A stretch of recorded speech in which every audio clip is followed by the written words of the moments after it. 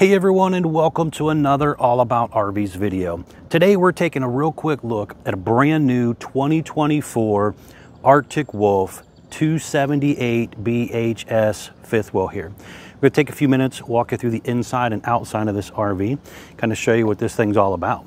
So we're going to start off on the inside here real quick, and then we'll come on back to the outside. As you can see, it has that kind of black safety glass entry door. Stepping up inside your new RV here, you have one slide out. Large U-shaped dinette will go down and make into a bed, and it has two big drawers underneath of there for extra storage. Big window to overlook the back side of the RV there. Has the pulled down kind of zebra shades. USB charger port back there on the wall. Electric outlet down there in the middle. Then you have the 10.7 cubic foot Girard 12 volt refrigerator with some storage up above. Over here on this side, you have your TV up here. Big window overlooking the awning side of the RV.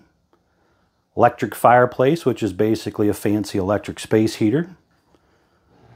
Girard oven does have the pull-out drawer below as well. 3-burner cooktop, flip-down glass lid. And then you also have some countertop space there behind it, along with your high-rise spring sprayer faucet, under-mount sink, some drawers on the side as well. They're using the Girard hood range light and fan up here and the Girard microwave. Hardware also kind of changed up a little bit on your cabinet doors. Pretty good amount of storage in here as well.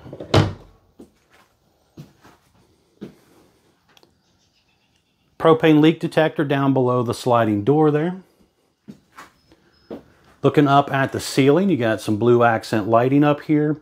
Ducted AC system, and you have the 110 volt ceiling fan instead of a 12 volt version. Couple little steps there. Little closet area back here.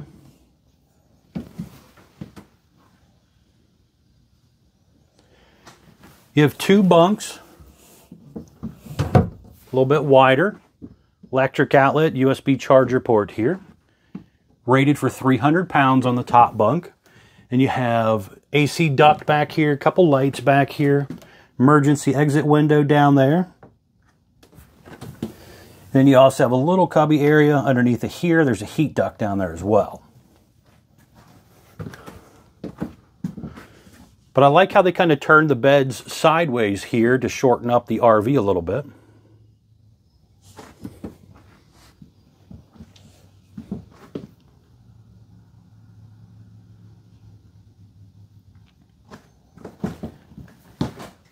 You have theater seat, does have the little light and heat and massage built in.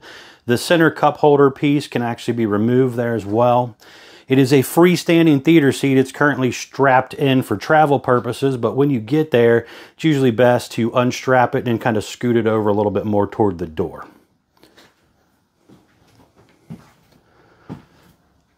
There is some USB charger ports here, but they also put in this little charging docking station for a portable Bluetooth speaker by the Driven company. They have a Driven stereo thing in here that allows you, or connector, it's a Bluetooth connector, that allows you to connect your phone to some speakers inside and out. But it doesn't have an actual real radio, but it works off of your Bluetooth of your phone. And that company also gives them that little connector there, hoping that you will buy their portable speaker aftermarket. Down there you have the road vac, central vac, and dustpan vac. Got another heat duct coming out there as well. You can see one of those speakers up there. Now here's that little connector here for your phone by Driven again. So you can connect Bluetooth to play music. There's a 12 volt outlet here. Digital voltmeter here. You have your thermostat for your furnace and AC system. Furrion on-demand water heater control. And then you have your little control panel here, which also has Bluetooth connectivity to it. And you have, some light controls, monitor panels for your holding tanks. Our battery, right now we're working off of battery power basically. So the solar panels kind of charging up the batteries a little bit, but the battery's allowing me to run all the lights and stuff in here without having electricity. But it won't let me run like the fireplace or the air conditioner. You have to have electric for that, or a generator or something. Awning control, slide control here as well. You'll see a little motion lights in a few different places throughout the RV and also storage compartments. There's an electric box with breakers and fuses back behind the theater seat there. Going up here, you have your bathroom area. So you have a step-in shower, porcelain foot flush toilet, pull-across vinyl door there. They did upgrade the shower wand as well. A skylight up above. They even put a little closet rod up there. So you could actually pop that out if you want, or use it to maybe hang some wet clothes and stuff if you come back from the beach. Large turbo exhaust fan here.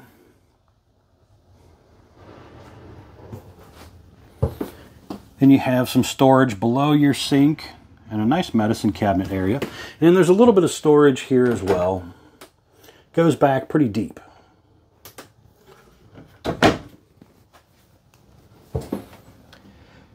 Bedroom has a swing door on it.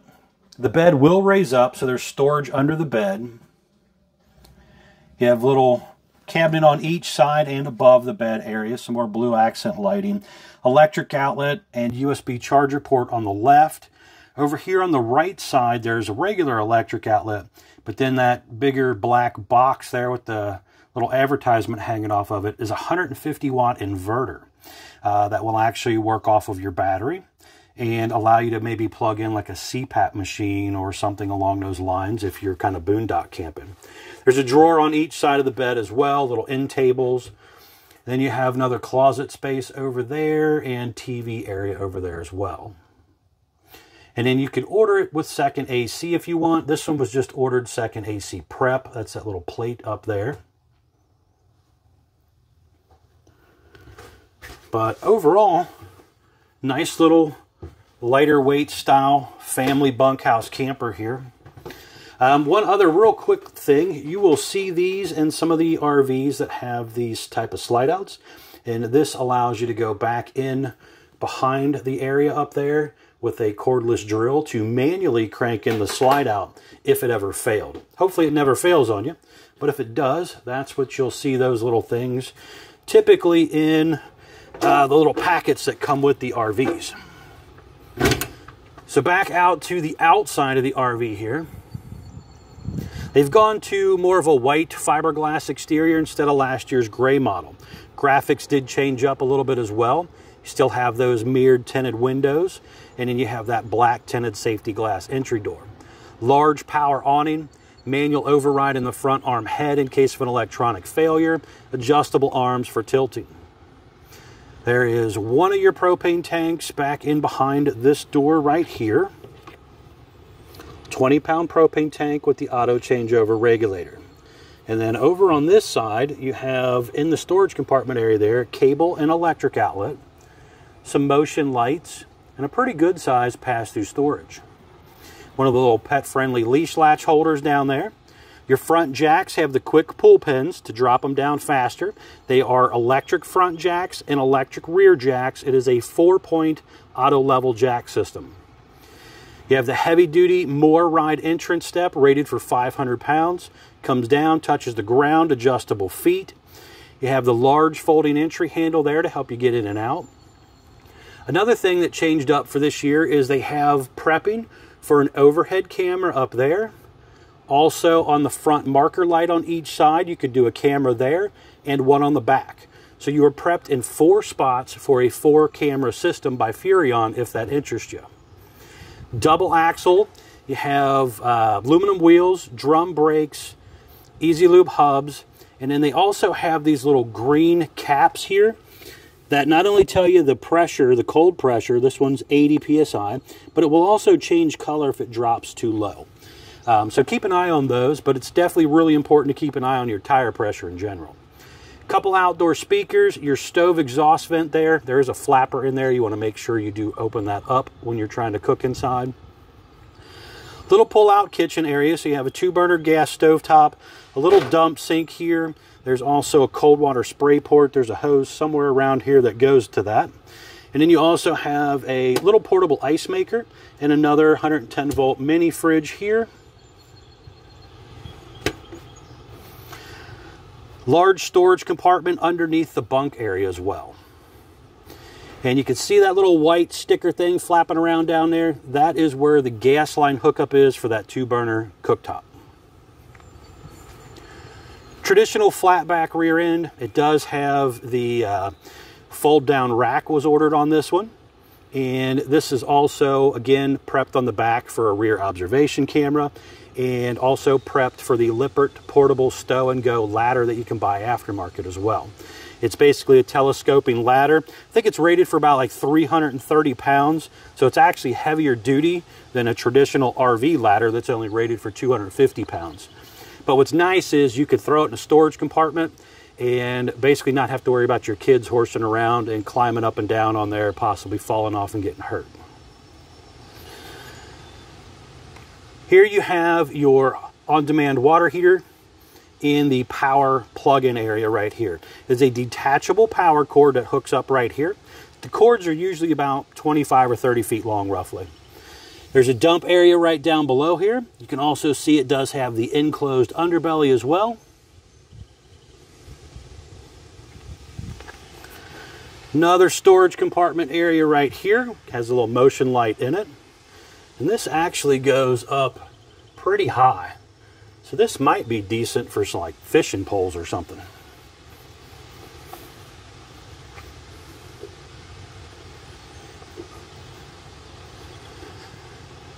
Over here in front of your slide, you're going to have more handles and stuff to dump with. So underneath of there is hot and cold low point water drains. You have the fresh water tank dump back there. And then you have your gray and black tank dump up here as well. A light over here, hot and cold outside utility shower here as well. Furnace exhaust out right here. Then you have your little docking station for your city water inlet, gravity fill fresh water tank, black tank flush, cable and satellite inlets as well. The other side of your storage compartment has your jack controls, another motion light, some instructions here, and there you can see that power cord as well. 20-pound propane tank on this side also. Now right here, some very important informational stickers for you. This right here is going to tell you production date. So example, this one was built 6/15 of 23, model number 278 BHS. We have our gross vehicle weight, that's the most you can load it up to, axle weight, hitch weight, everything combined, 11,510 pounds. And it's got your VIN number on it, tire size, ST 225/75 R15 E-range tires, 80 PSI cold. And right here is your dry weight sticker. Also has the VIN on it, also has the length of 34 feet 2 inches on it. But your dry weight, 8,245 pounds is what this supposedly rolled off the assembly line at. And again, prepping for that side camera. Your front docking light switch here, spare tire up here out of the way. So it's out of the weather, also kind of hidden, so it's less likely to get stolen off the bottom of your RV. Battery area there, battery disconnect back there, and also a solar charge controller back there as well. Step back here so you can kind of see down the whole side. It does have a really nice fiberglass front cap. You can see that is kind of sloped back as well. Has some blue accent lighting on it.